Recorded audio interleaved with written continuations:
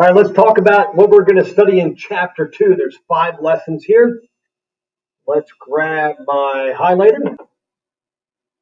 Our main focus here is a central question about how do we locate points and find the distance between them. And we're going to be talking about number lines. We're going to be using coordinates to calculate distances between 2 locations. And we'll learn how to find the center point between any 2 points. So that'll be later on in the chapter. But to start, let's slide up and make this a little smaller.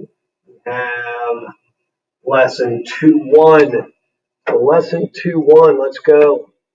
Lesson 2.1, how can we use real numbers to calculate, measure, and evaluate distance? So the key concept here is the distance between 2 numbers is found by subtracting. We use the absolute value since distance is always positive. So we're talking about distance between 2 points. It's going to be positive, so it's like an absolute value. And of course, the vocabulary is listed down below.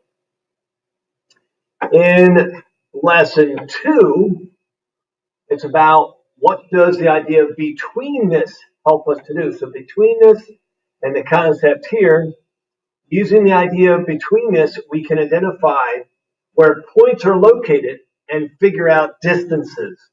So we can use this betweenness to figure out where points are located and also find out distances. Okay, there's some vocabulary for that lesson. For lesson 3, how can we verify that 2 line segments are congruent? Congruent meaning equal in length. And our concept is properties of congruence are similar to the properties of equality. The 2 segments need to be the same length. So we're going to be talking a lot about equations, using equations to answer questions. Because, like I said, the properties of congruence are similar to the properties of equality. Then you have your vocab for that. Then lesson 2.4, why was the coordinate plane developed? So the coordinate plane was developed in order to locate points.